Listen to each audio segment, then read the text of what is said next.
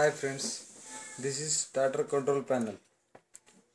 In that we are having the two switches. One is start switch and second one is stop switch. In that we are using the GSM motor control module. First of all, we need to remove the jumper between start and stop switch. And let's move towards the working principle of this module. In this module we are having the two relay. First one is start relay and second one is stop relay. In the start relay we are having the three pins. First pin is normally open, second pin is common and third pin is normally closed.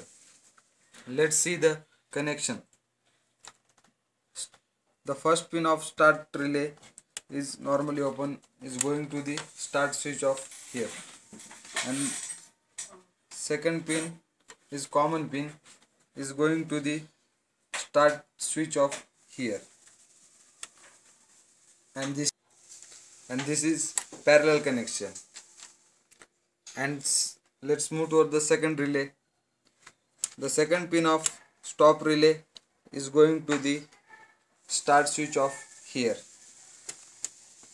and third pin of start relay is going to the stop switch of here, and this is series connection. Thank you.